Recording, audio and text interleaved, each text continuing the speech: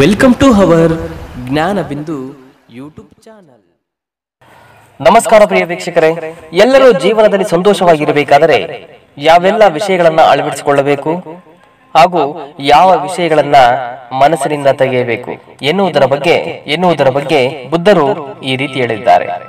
ಒಂದನೆಯದು, ನೀವು ಒಳ್ಳೆಯವರಾಗಿರಿ, ಆದರೆ ಅದನ್ನು ಸಾಬೀತುಪಡಿಸುವುದಕ್ಕೆ ನಿಮ್ಮ ಸಮಯವನ್ನ ವ್ಯರ್ಥ ಮಾಡಿಕೊಳ್ಳಬೇಡಿ ಎಂದು ಬುದ್ಧರು ಹೇಳಿದ್ದಾರೆ. ಎರಡನೆಯದು, ನಿಮ್ಮ ಜೀವನದ ಚಾಲಕರು ನೀವೇ. ನಿಮ್ಮ ಆ ಸ್ಥಾನವನ್ನು ಬೇರೆಯವರು ಕದಿಯಲು ಅವಕಾಶವನ್ನ ಮಾಡಿಕೊಡಬೇಡಿ ಎಂದು ಬುದ್ಧ ಭಗವಾನರು ಹೇಳಿದ್ದಾರೆ.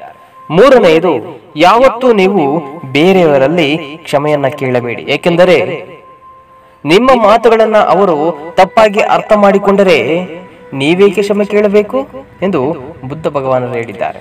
ನಾಲ್ಕನೆಯದು, ನೀವು ಒಂಟಿಯಾಗಿದ್ದರೆ ಅದರ ಅರ್ಥ ನೀವು ಒಂಟಿಯಾಗಿದ್ದೀರಿ ಎಂದು ಅರ್ಥವಲ್ಲ. ಅದರ ಅರ್ಥವೇನೆಂದರೆ ನೀವು ಒಬ್ಬರೇ ಎಲ್ಲಾ ವಿಷಯಗಳನ್ನ ಎದುರಿಸುವ ಸಾಮರ್ಥ್ಯವನ್ನ ನೀವು ಹೊಂದಿದ್ದೀರಾ ಎಂದರ್ಥ. ಐದನೆಯದು, ನೀವು ಎಲ್ಲೇ ಆಗಲಿ ಒಂದೇ ರೀತಿಯ ವ್ಯಕ್ತಿತ್ವವನ್ನ ನುಡಿಸಬೇಕು. ಅದು ಸ್ವಂತ ವಿಚಾರದಲ್ಲಾಗಲಿ ಅಥವಾ ಸಾರ್ವಜನಿಕ ವಿಷಯದಲ್ಲಾಗಲಿ ಒಂದೇ ರೀತಿಯ ವ್ಯಕ್ತಿತ್ವವನ್ನ ಕಾಪಾಡಿಕೊಳ್ಳಬೇಕು ಎಂದು ಬುದ್ಧ ಭಗವಾನರು ಹೇಳಿದ್ದಾರೆ. ಆರನೆಯದು, ಹಣ ಎನ್ನುವುದು ಮನುಷ್ಯನ ಜೀವನದಲ್ಲಿ ಒಂದು ದೊಡ್ಡ ಕೆಟ್ಟ ಸಂಶೋಧನೆ. ಅದು ಮನುಷ್ಯನ ಅರ್ಹತೆಯನ್ನ ಮತ್ತು ಮನುಷ್ಯನ ಸ್ವಭಾವವನ್ನ ಪರೀಕ್ಷೆ ಮಾಡುತ್ತದೆ. ಏಳನೆಯದು, ಜಗತ್ತಿನ ತುಂಬಾ ಅಧಿಕವಾಗಿ ಕೆಟ್ಟ ಜನರಿದ್ದಾರೆ. ಕೆಲವರು ಸ್ನೇಹಿತರಂತೆ ಮುಖವಾಡವನ್ನ ಹಾಕಿಕೊಂಡಿದ್ದಾರೆ ಅಷ್ಟೇ.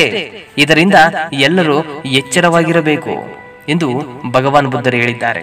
ಎಂಟನೆಯದು, ನೀವು ಕೆಟ್ಟ ವ್ಯಕ್ತಿಗಳಿಗೆ ಎಷ್ಟು ಸ್ಪಂದಿಸದೆ ಇರುತ್ತೀರೋ ಅಷ್ಟು ಜೀವನದಲ್ಲಿ ನೆಮ್ಮದಿಯಿಂದ ಬದುಕಬಲ್ಲಿರಿ.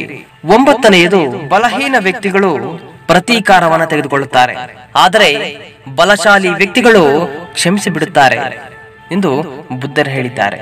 ಕೊನೆಯದಾಗಿ ಹತ್ತನೆಯದು, ಜೀವನದಲ್ಲಿ ನಡೆದು ಹೋದಂತಹ ನೋವುಂಟು ಮಾಡುವ ಘಟನೆಗಳನ್ನ ನೀವು ನೆನಪಿಸಿಕೊಳ್ಳಬೇಡಿ, ಅವುಗಳನ್ನ ನೆನಪಿಸಿಕೊಂಡು ಕೊರಗಬೇಡಿ. ಈಗಿರುವಂತಹ ಜೀವನದ ಬಗ್ಗೆ ಮಾತ್ರ ಯೋಚನೆ ಮಾಡಿ ಎಂದು ಬುದ್ಧ ಭಗವಾನರು ಸಮಾಜಕ್ಕೆ ಅದ್ಭುತವಾದಂತಹ ಮಾತುಗಳನ್ನ, ನುಡಿಮುತ್ತುಗಳನ್ನ, ಪ್ರಸಂಗಗಳನ್ನ ನೀಡಿದ್ದಾರೆ. ಬುದ್ಧ ದೇವರಿಗೆ ಜಯವಾಗಲಿ.